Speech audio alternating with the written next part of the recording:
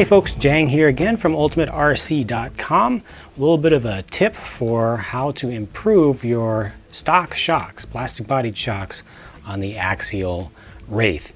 Now, as I briefly mentioned in my review video on the Axial Wraith, I didn't like the stock shocks the way they felt. They had a lot of stiction in them, and what stiction means, I'm not sure if that's a full-on real word, but it actually is a word that a lot of people use.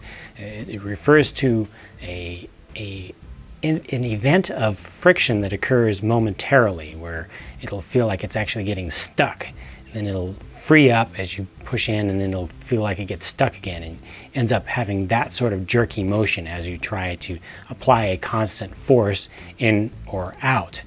And I just chalked that up to poor construction, poor choice of materials, of especially the body itself being too close in texture to the compound that was used for the pistons, so it was actually just chemically sticking to each other.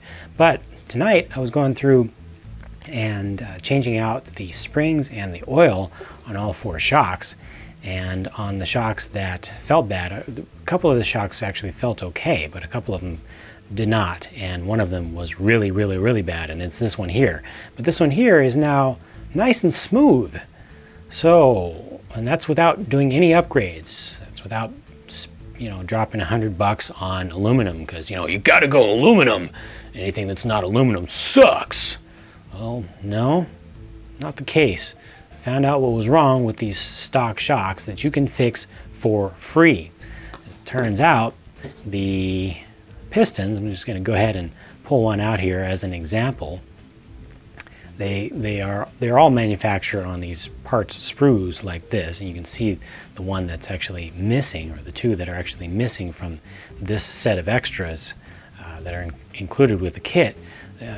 Somebody actually physically snaps these off, and you can see here I did it in a very sloppy manner, and there's just a little bit of flashing that's left over here on the side. And that's exactly what I was seeing inside of these pre-assembled shocks. There's a little bit of flashing on the side, so that's just wedging the poor piston up against the edge with a lot of force, up against the edge of the inside edge of the cylinder. So take those out. It's very simple. I'm not going to go ahead and disassemble this whole thing, but take the shock out of the truck. You know, it's two bolts, or actually two screws. One of them is a bolt with a nut behind it. The top one's just a screw. Just unscrew the cap. It just screws right off. And when you open this up, there will be a bladder. Take that off, and then you'll see a nut. Just unscrew that nut, and you'll be able to take out the piston right from the top. It's just captured in. No E-clips. No worries there. It's very simple and easy. Pull this out. Clean it off a little bit so you don't get silicone oil over everything, and then just use a very sharp X-Acto knife and trim off that little bit of flashing that's really shouldn't have been there in the first place. Trim it off, make sure that it's nice and flush. If anything, you can go a little bit farther, a little bit deeper, but the preferred cut would be just to make it flush and turn the whole thing into just an even circle all the way around, even shape. Once you have that trimmed up like that, you can see how little plastic actually came off of it. Just put that back in. It's going to be washer first, if that didn't come up, then piston, then washer, just the same way that it came out.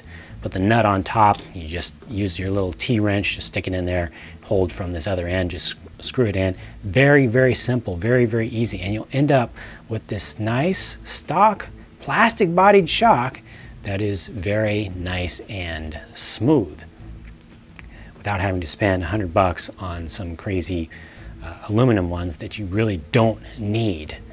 These shocks do feel pretty nice and soft, and they have these nice titanium nitride coated shafts, which are pretty heavy duty. They're a little bit stronger than chrome coated ones. They are smoother, and they actually hold their surface longer, so they're going to remain nice and smooth as they move in and out of the bottom cartridge, the O-rings down here. So that's it for that tip. If you've got a lot of stiction in your stock Axial Wraith shocks, Don't pull out the credit card unless you just want to spend money, just to spend money.